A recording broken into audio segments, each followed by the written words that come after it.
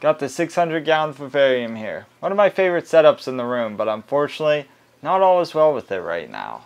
This is definitely something I didn't think I'd have to do, but unfortunately I don't really have any other options. Obviously you could tell by the title of the video, this thing's leaking. Now I noticed that 2 or 3 days ago, water was sort of pooling in the front here. At first I thought maybe I accidentally sprayed some water on the floor when I was taking care of it, but I looked underneath and I saw that it was leaking along the back edge. Now if you remember from the build and any other time I've done plywood enclosures, they always leak from the seams. It's never from the flat pieces, it's always in the seams. That is if they're gonna leak. I would have adjusted sooner, but I didn't have the materials to do so. I got them now though, so I can get to it. Unfortunately, I'm gonna have to take everything out of the bottom here. Now it's gonna be annoying, but I guess it's good that this didn't happen 2 or 3 years from now, whenever everything would be a lot more established. Even a few months after construction here, everything is still kind of getting acclimated to the environment, so I guess in a way it's not really that big of a deal, it's just more of an annoyance. I'll talk more about this as I go. For now, I'm gonna get in here and start taking everything out.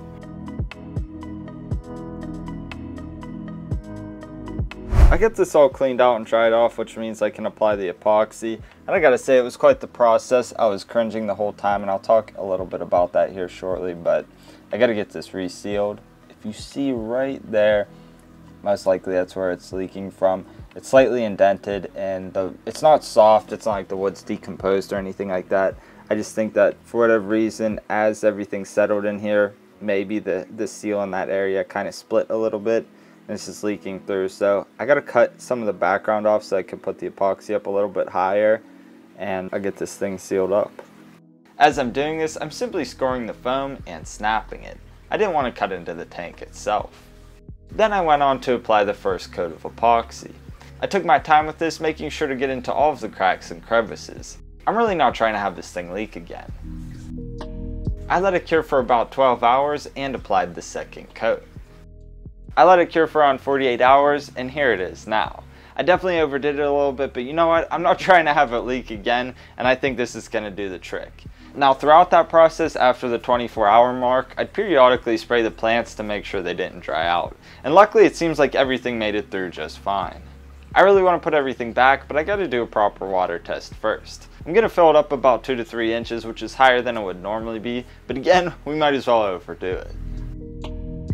It's been about 12 hours and no leaks whatsoever.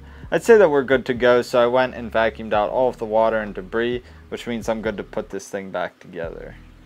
As I'm sure you could imagine, it was the same thing as the initial build. I covered the drain hole with geotextile fabric and added the leca. I covered all of that with more geotextile to keep debris out of the false bottom. I also sprayed around the hardscape and seam with foam. I let that cure overnight. Then I went on to add the substrate, plants, leaf litter, and other components. And here it is a week later. No leaks or anything like that, which means everything's good. Now it's been about 5 months since I've had this set up, and overall I'd say it's doing quite well, despite the fact that it doesn't look quite as full as it did whenever I first set it up. More on that in a little bit. One of the things I noticed as I was taking this apart is that down on the lower layers of this, there's so much life going on. You'll recall that whenever I set this up, I stocked it with various isopods and springtails, which is exactly what made me cringe as I was taking this apart. You figure every time I grabbed a handful of leaf litter or substrate, it was teeming with life, and I really didn't want to disrupt the balance of everything, but I didn't have a choice. It's pretty obvious just by taking a close inspection that the springtails weren't affected whatsoever. It's the isopods I was more so concerned about. I know there's still a population in here because I've seen them scurrying around, but they don't seem to be quite as prolific as before. As I said, I really tried to preserve everything, but with the nature of what went on, obviously there would be some loss in the process. And that of course goes for all of the plants down on the bottom as well. Unfortunately, I lost a few during the process, but I was able to keep everything in the canopy alive and well as I resealed this. And I've got a lot of awesome things to share with you up in this area, so let's take a closer look. One of the first things I want to show you is this little fungus back here. Now it's really intriguing and neat to me, and one of the things I really enjoy about it is that it's more of a long-term type of fungus. Typically when a mushroom or something like that pops up in the tank, it will show up for a few hours and wither away. These are totally different. Another detail that I find really intriguing are these awesome anchoring roots on the vining plants. They're most prominent on the Monstera densinae. I think they just have a really cool look to them, and I can't wait till there's more of them. As I'm sure you could guess, I love to see that the moss is taken off in a few areas. Now, it didn't establish everywhere, and that's to be expected. As long as it starts in a few areas, it will eventually creep throughout the entire setup. The same could be said for the bromeliads. Unfortunately, a lot of the ones I planted just didn't take, but the ones that did are doing really well. Like this tiger cub. It has a little pup on it, which is a good sign. A lot of the others have these as well. The last thing I want to talk about up here are the ferns. Now, ferns are kind of weird in that whenever you plant them in a completely new environment, a lot of times they'll drop all of the foliage. 9 times out of 10 the plant is completely fine, it just has to get acclimated to its new environment. Luckily that's already occurred in this one, and everything that you're seeing is new acclimated growth. It's going to be a while before they've really filled in, but I can be patient. Now that you have a better grasp of how this vivarium's doing, I'm going to add some new plants, and I have some serious heavy hitters here. I'm probably most excited about this one here, a batwing passion flower.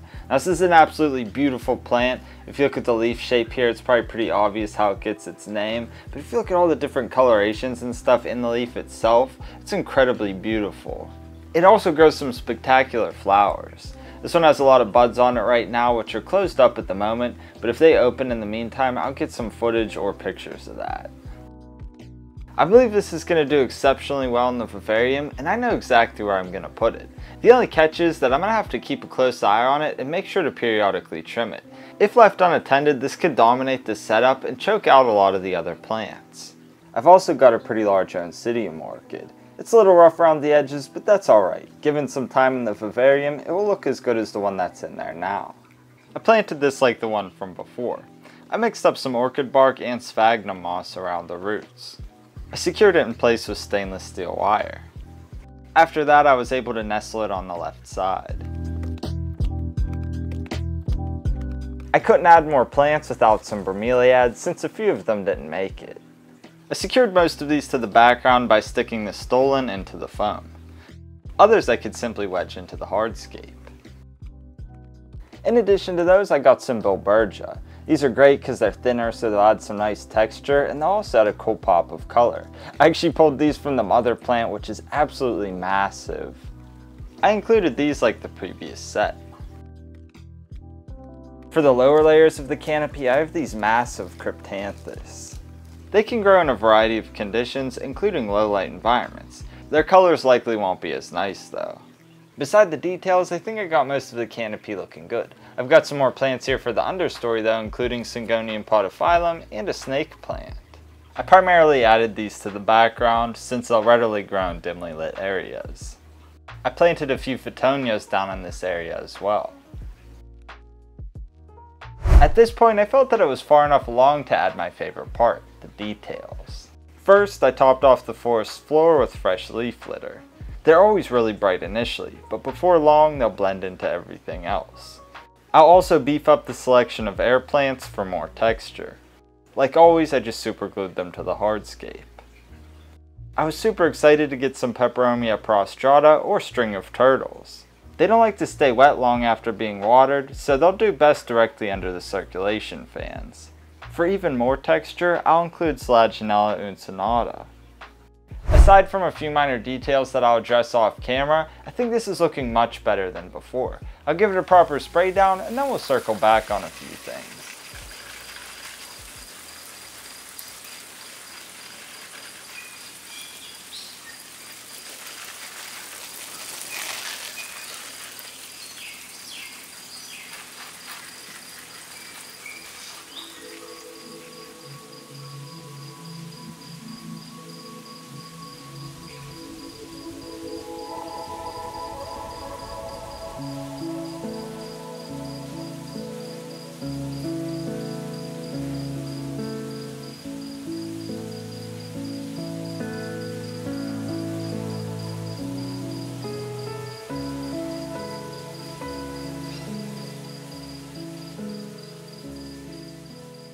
That's the progress of this tank and the journey thus far. Other than a couple of plants dying off during the acclimation process, it's been really easy and fun to take care of. That said, you can't go into a build like this, or really any, with the unrealistic expectation that every single plant is going to thrive and take off. Even though I've used the majority of these plants in similar setups before with success, you never know what to expect. Things are always different from tank to tank, so you gotta take things as they come.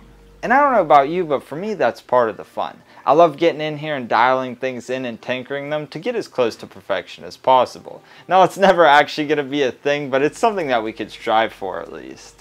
Of course I enjoyed this when I first set it up, but I like how it looks even better now, and I can't wait to see how it looks as it progresses and as I adjust things.